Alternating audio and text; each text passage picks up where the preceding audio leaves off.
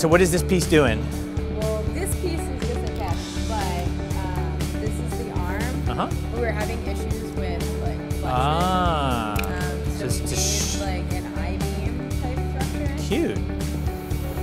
Hi, I'm Michael Littman, a professor in the computer science department, and I'm also one of the co-organizers with Chad Jenkins and Bertram Male of the Humanity Centered Robotics Initiative, or HCRI, which is an effort that we're doing to try to bring people across the campus together to focus on how to create robots that help people and work with people.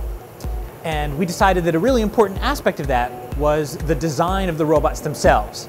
We have strengths across campus in lots of different areas that are really important in understanding how robots act and how to program robots, but not really so much on building the robots.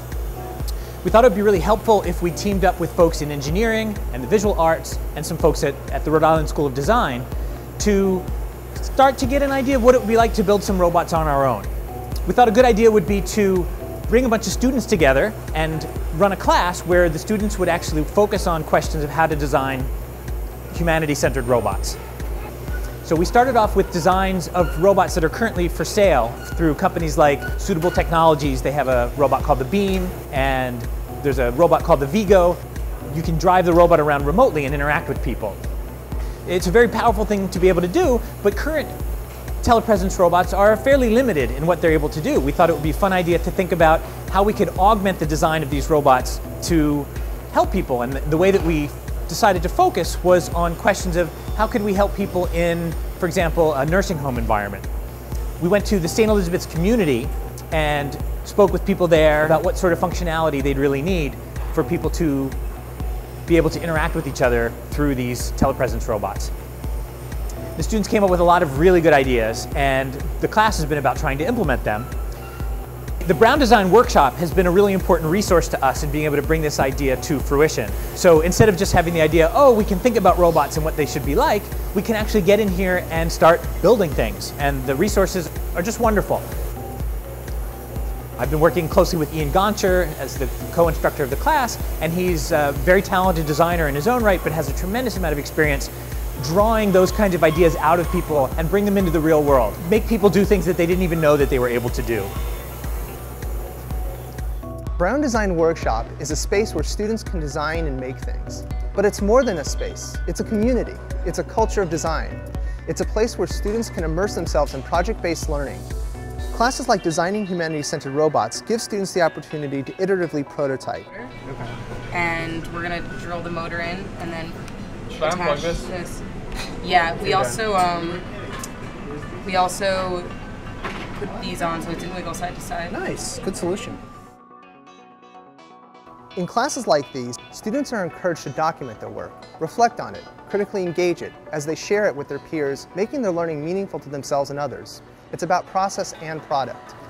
Designing Humanity-Centered Robots is also an experiment in cross-disciplinary collaboration. The class this semester is made up of a remarkably diverse group of engineers, designers, computer scientists, artists, amongst others.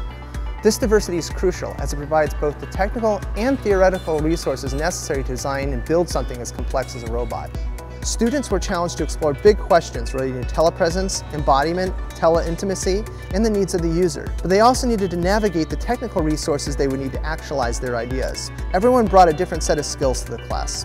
We explored the hardware and the software, and the tools necessary to bring our concepts to fruition. We explored Arduinos, 3D printing, laser cutting, CAD, human-centered design strategies, amongst many other tools that informed our creative process. When we started the Humanity Centered Robotics Initiative, roughly 2 years ago, one of the things that we realized is that there was kind of 3 spheres that needed to intersect for us to really make progress on this problem. One was social, which is interacting with people. One is the physical world, so actually having something that moves in space. And one is decisions, intelligence, computation. And all the groups had to worry about all 3 of those things. And so even though we brought together a lot of professors at Brown and RISD to talk about humanity-centered robotics, nobody was really working in the intersection of those 3. It was some people working on the computation, some on the physical stuff, some on the social stuff, and you guys have had to face the problem of making them all work together. So, I think that's great. My name is Denai Mataxa-Kakabuli, and I'm a senior at Brown majoring in computer science and science and society. My focus in computer science right now is in human-computer interaction, so I'm really interested in the the ways that technology impacts society and also the ways that society impacts technology. Taking a class like this is really valuable to me because I get to work with people from a really wide variety of disciplines. RISD students, people in design, people in furniture, engineers. What we're trying to do is bridge the gap between humans and technology in a way that's intuitive and natural. The project I'm working on right now is called the Beastie Bot. And the idea behind the Beastie Bot is that we wanted to create a robot that would navigate a space in a more natural way than anything we have right now.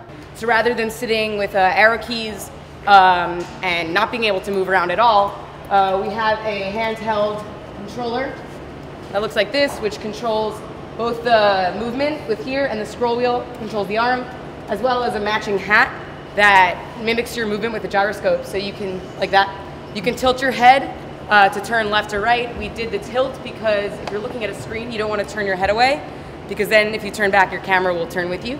And you can also move up and down. So you can look at your arm, you can look at the ceiling, which is another thing you can't do with the beam. So from the very beginning, I wanted it to be also used as a standalone unit. And so if you can see through the acrylic here, there's an Arduino with a Wi-Fi shield. And there's the same setup over here on my head. There's an accelerometer on here that can detect my head's movement. And so it sends all the signals to the Arduino over there to control the two stepper motors, which has a camera and a screen on it. If it's used as a standalone unit, then there would be another screen here, preferably maybe a phone that would slide right here. Say I'm in a video call with my parents in China, they would have the same setup there, and I would be controlling the phone on their side, they would be controlling the phone on my side. So it's an extra level of control over what you can see during a video call. So I'm Ryan Mather, and I'm a senior at RISD. And I'm Barbara, and I'm a senior studying industrial design at RISD. So we're envisioning this telepresence robot / walker in a near future scenario where it can provide another strata of level of care for older adults that need some assistance to stay independent. So we thought about maybe somebody having something like this in their home. The telepresence aspect of it would allow them to communicate with their loved ones and with their doctors potentially. The walker aspect of it will help them get around. Also, so it has the ability to flip up so that it can be stored more vertically so that it doesn't have such a wide footprint. Like a traditional walker has a really large footprint, so it can be used better in social situations where many people have them. And so we're going to show you now. Yeah. So it can actually be remotely piloted over the internet. We have a web interface for it, and so anyone who just so you know, this is the first time we have ever seen it work.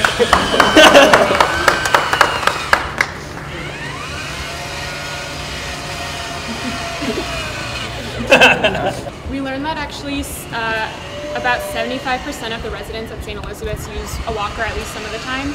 So it's something that people have with them. It's an object that they're used to having in lots of different parts of their life, and we thought that it would feel a lot more like they had ownership over that object if we used a form that they're already used to interacting with and have with them a lot of the time. My name is Emma Funk, and I'm a junior at Brown University, currently in the computer science department and the history department. Brown has really pushed me to think about things divergently and to consider a lot of different perspectives and to realize that thought process ideation is a really crucial part to the design process because it gets you to think conceptually in a really broad, iterative manner and then go into the actual craftsmanship of making things. Our project was trying to figure out how can we take this idea of presence as this very complicated human experience and break it down into sensory experiences that are almost like single gestures that we could sort of recreate with some simple robotics. So the two things I've been working on are a wristband that heats up when a temperature sensor senses the temperature around you and determines that it's cold enough that you need to be warmed up. So like a friend or a loved one, it reacts to warm you up in a human, tactile way. The other one is thinking about vibration and thinking about the way that footsteps can communicate and the way that different parts of your body touch other people in a gestural, affectionate way. initially when we started our user research, we asked a lot of questions of people who are in long-distance relationships, not necessarily romantic ones. We asked about relationships that persist when we go to college with our family, with our friends, and also with romantic partners, and how beyond Skype and beyond a voice and a face on a screen, we can still feel present with someone even though they're not there, and kind of exploring whether that presence is real and how it's different from true human presence. So we kind of took that idea and we all branched off and we tried to isolate individual expressions of human intimacy in small artifacts. A lot of us in this group didn't really have a lot of technical experience before this, so it was both an exploration of the concept and also of kind of the difference between some gestures that are very natural and human and the kind of arduous work it takes to bring that to life through machinery, and how difficult it can be to translate humanity into gears and electricity and sensors.